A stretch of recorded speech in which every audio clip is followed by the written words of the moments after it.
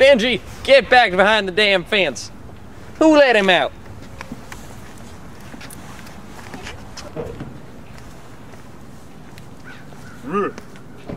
Hi, my name's Forrest Benjy. Oh, hello there, young man. Forrest Benjy, that's quite the interesting name. Yes, well, the Forrest comes from a Southern cavalry officer who my grandfather served with in the Confederacy. He was a very popular man, my grandfather, though a racist too. His name, Maury, actually, which is part of my name, but my parents made me drop it because I'm a bit slow. They're very proud Southerners, my parents. Born and bred Yoke-Napatawphans, all the way. And I place a lot of value in that stuff from the old South, like your name. Well, that's alright, sir. You seem to have done very well for yourself. It's funny you say so, sir. I'm actually the owner of Benjy Reardon Stale. Really? Well, an astrophysicist would love to learn how you came upon such a fortune. Well, it all started when I was a little boy, with my sister Katie and I growing up in a pastoral. She was the only one who understood me, and I loved her. But she had to go up in that tree with Dalton Ames, and grew up. My brother Quentin couldn't take it either. Father, I've committed incest! You did what? No! I thought I'd never see her again. Back when World War I started, I was drafted and sent over to fight in Italy. That's where I met Hank Reardon. He's an aspiring industrialist with the most annoying wife of any man you'll ever meet. So Hank, what's yous gonna do after the war? Well, I'm a man of the mind, and I've always dreamt of opening my own steel mill. The old Rio Norte line does need to be replaced, and with Reardon Steel, I'll have the most success and continue the path of great industrialists in the past. Say, can I get in on that? Well, I'm a trader, but what can you offer me? Let's say, I'm a God-loving man who believes in self-sacrifice, a strong federal government, paper money, and emotionless sex. Any of that work for you? Well, maybe the last part. But you have nothing to offer me. You just be a moocher content to profit off of my intelligence and ability. Gee whiz, talk about being selfish and arrogant. Hey, I am selfish and arrogant. That's what's so great about me. Let me know if you ever find a girlfriend. Hey, look, it's some creature.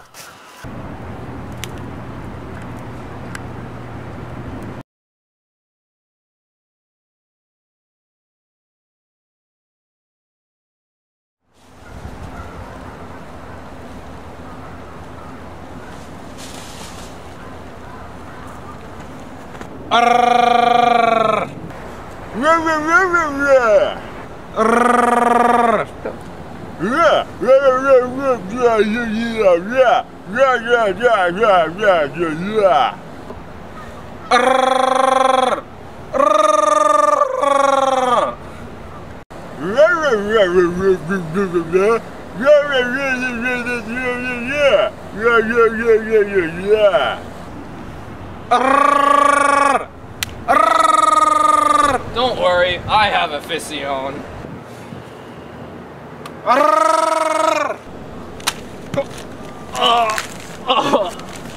know, I don't think I love Jake anymore. But I think I'm still gonna torture him by leading him on.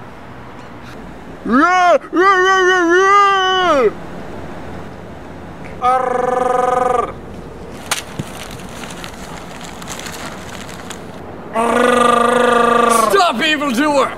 You'll never beat me! Beowulf! Ha!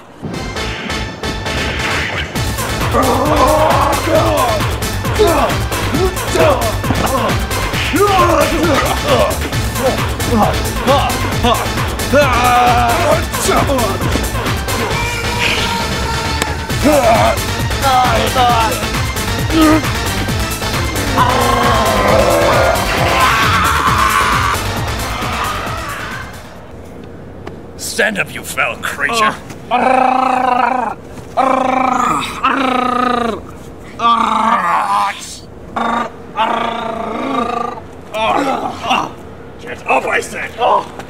Now tell me, what does it smell like? Trees. And what do they symbolize? I can't hear you. What was that? Now run back to your hole, you coward.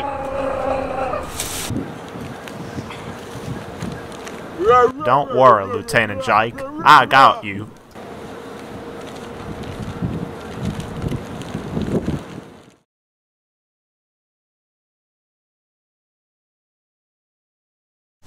After Grandel hit my pear tree with that apple, I got sent to a hospital over there, where I checked to see how Lieutenant Jake was doing.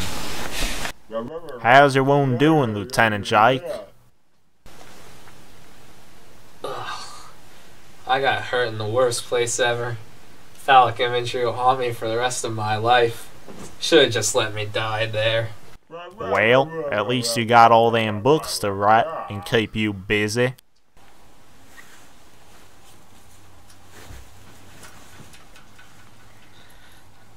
Yes, it is quite pleasant and masculine to be a writer, and it complements hunting and fishing nicely, which are manly pursuits worthy of that adventuresome soul stuck in this lost generation among these men and women who have lost touch with reality, only to fall prey to the hedonism and sensuousness of their times.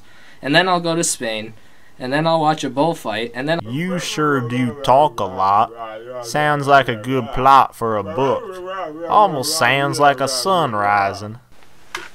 Oh, darling! So glad you're awake. How much have you been drinking? Only a sip. Well, maybe 10 sips. Oh, Jake, your wound sure ain't no sunrise. We could have had a damn good time together. Isn't it pretty to think so? Yous people are such a lost generation. Let me know if your sun rises. But that wasn't the most crazy thing I saw in that hospital. Who the heck is he talking to? Alas, Father, I cannot. Words. The plague's the thing wherein I'll catch the conscience of the king. Alas, poor Yorick, I knew him well. To be or not to be, that is the question. Words. I don't know. Horatio, His girlfriend, remember and that Quentin me. guy. I can't believe they drowned in the same sink. And that Quentin guy, he even broke every clock in hospital too. That wasn't all, though. I got a letter one day that I was going to be given the Congressional Medal of Honor for being so heroic in that day of war, and I was supposed to visit King Claudius to receive my award. Which is why the man next to me exemplifies the glory of Denmark. You should be proud.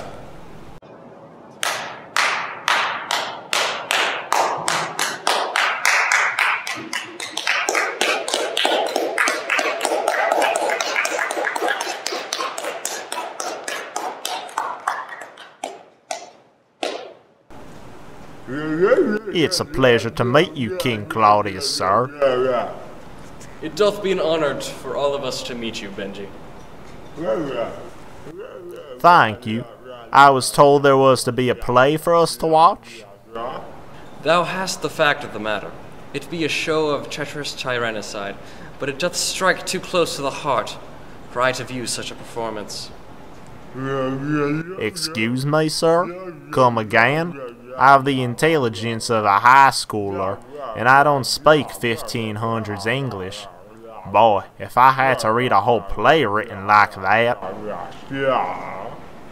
Maybe thou shalt get us the poison out of thine ear.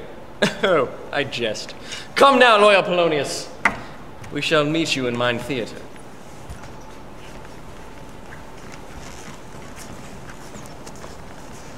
Come with me, our noblest Benjy.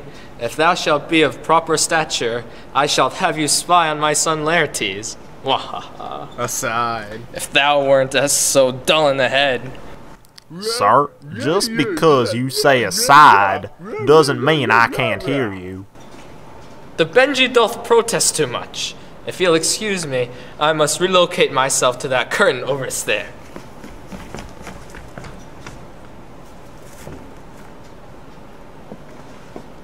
Methinks I shall spy on my Lady Gertrude.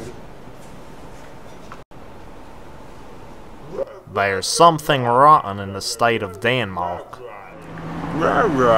One of the things I've learned is that life's like a box of awkward love interests. You never know if you're going to get pride or prejudice. Not if you're a prolific dragon. Maybe so, but I was attending one of them rallies in Victorian England for those liberal reforms, and I was seeing this young lady standing there, all by her lonesome, holding up one of those protest signs.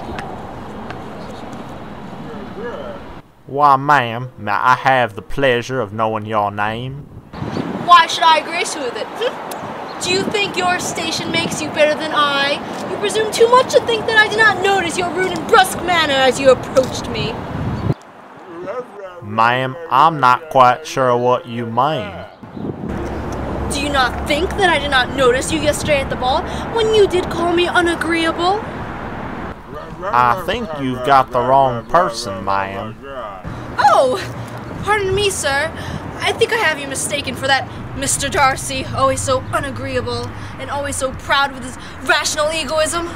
It's just that I'm afraid that I'll never find a husband in time. Why, you're such a pretty young lady. What's the matter? Just that Mr. Darcy is so very proud and condescending and told Mr. Bingley not to marry my sister. Mr. Darcy feels that my family is so unseemly that he'd rather marry Mr. Collins, that golem. My precious. Why has he went so far as to call me plain? Well, it seems to me that you're a bit prejudiced. Maybe you should write this Darcy fellow a letter explaining yourself. It just might give him the anagnorisis he needs. You do speak truth, kind sir. I shall think on it with all urgency. One day, I was remembering Katie, and I just decided to run. I don't know what got into me. I just felt like running, and I ran, and ran, and ran.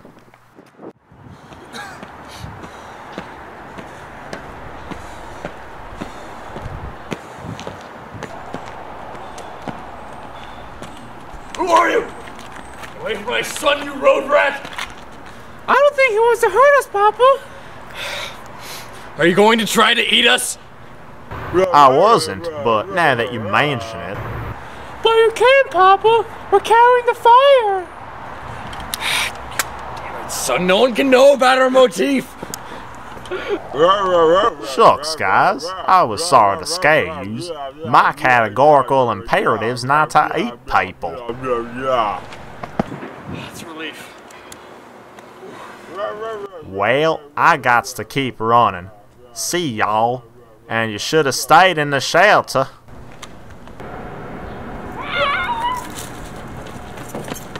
Road rats! Stay away from my son!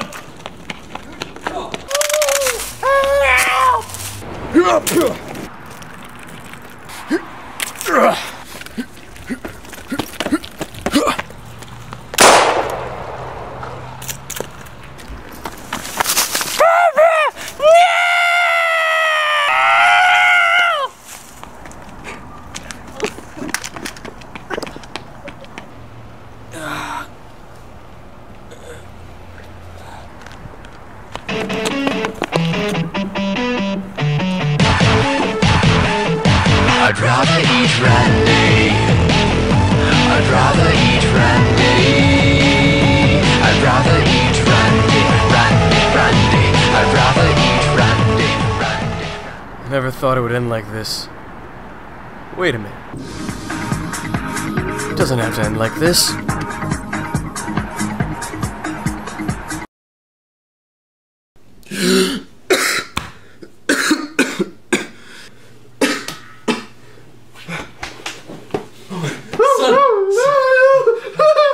We're not leaving the shelter, okay? We're gonna stay for a couple more days. Okay, Papa. Whatever you say. I love you. I love you too.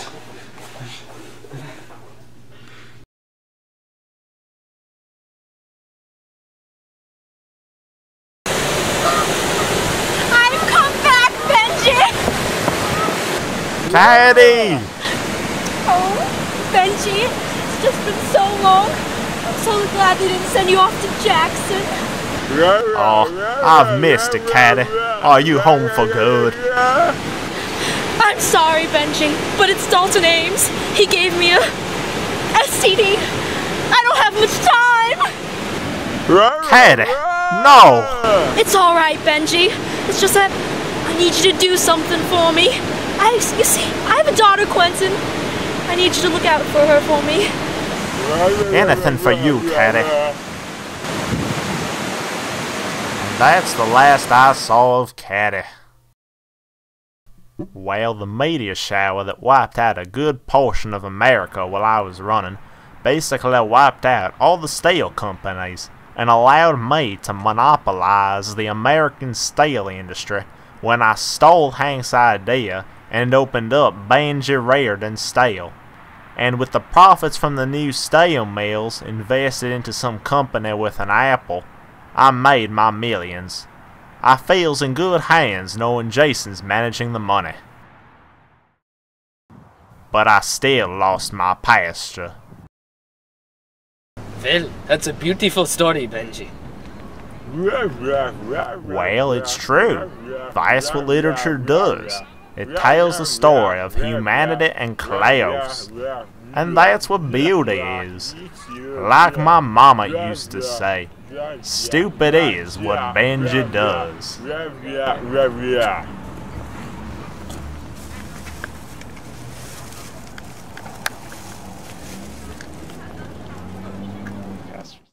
Wait, that reminds me of some of the dreams I had recently. That's quite alright, Mr. Einstein. I've got to go back now. I'd rather eat Randy. I'd rather eat Randy.